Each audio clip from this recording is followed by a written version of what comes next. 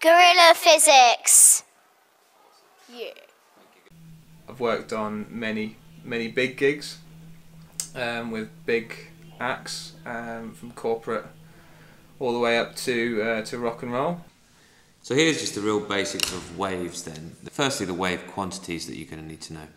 You've got to know a lot about frequency, a lot about wavelength. The wavelength is the length of a physical wave from peak to peak.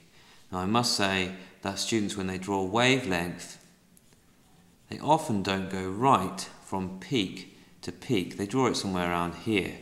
Well, that's not going to be correct. It has to be that exact. Amplitude, yeah. The amplitude is a little bit harder to get your head around. Well, we've got to imagine an undisturbed position. Call that the equilibrium position or the zero position. Now, we want to understand where an amplitude is. So I'll draw that in red. The amplitude is from the peak to the equilibrium position. It's the height of the wave, but it is not the full height from peak to trough. It is only from the equilibrium position to the peak.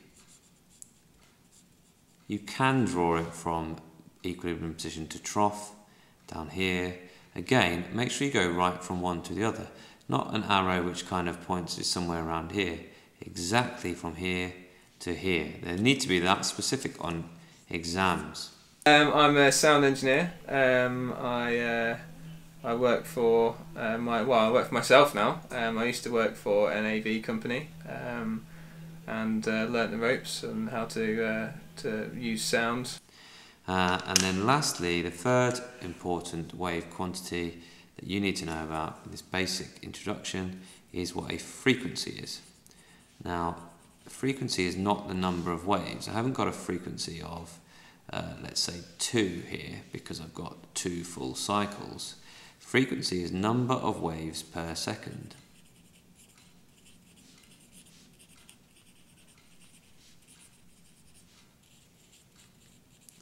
So what that means is, if I had a time, if it took 1 second between here and here, then I would have 2 full waves in that 1 second. So I would have 2 waves per second, and we use the unit Hertz, Hz. So the frequency would be 2 Hertz.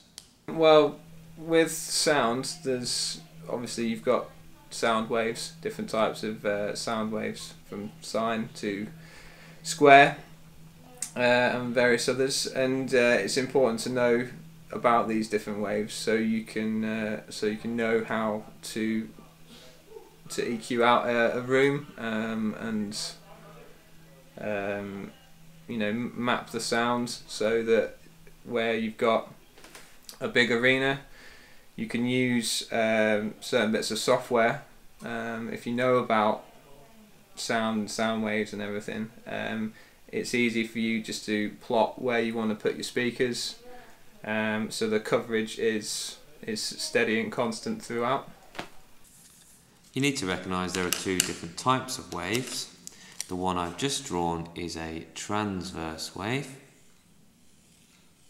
It's not an up and down wave, so don't get that wrong.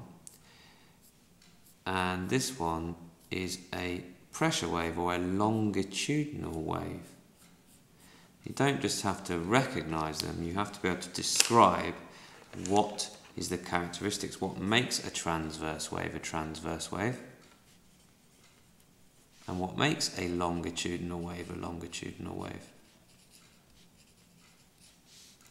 Well, a transverse wave is oscillating at right angles to the direction of energy transfer. So the energy is going this way, and the vibration or the oscillation is going at 90 degrees to that. We remember, for a transverse wave, the oscillation is at right angles to the direction of energy transfer, or the vibration is perpendicular to the direction of energy transfer. Now in the longitudinal wave, the energy is still moving in this diagram from left to right, but the oscillation is also moving in that same direction. So once more, we don't describe it as a side-to-side wave or anything like that. It needs to be absolutely clear the oscillation is in the same direction as the energy transfer. We would say the oscillation is parallel to the energy transfer. So use those two words. In the transverse wave, the vibration or the oscillation is perpendicular to the direction of energy transfer. In a longitudinal wave, it is parallel to the direction of energy transfer. Particularly what frequencies are bad in certain rooms. You have to ring out a certain room. Every room is different. So yeah, it's something you should learn about. There's a lot of maths and a lot of physics involved. I've done a lot of travelling. I've been all the way around the world.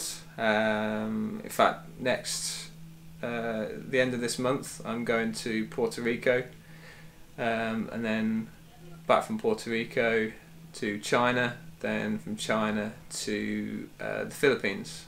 I earn enough money to travel and have days off when I want. So I own my own company, so it's good. I earn enough money to get by. I've worked all across the UK in different venues, and it's great if you don't want an office job, 9 to 5. Then, providing that you want to put the work in and do unsociable hours, then it's quite rewarding. Stay in school, kids. Thanks for watching this video from Gorilla Physics. I really hope you've enjoyed it, and if you have, why not go ahead and subscribe. I hope you found it useful, so please tell your friends, and every like and share that we get helps us be more useful to more people.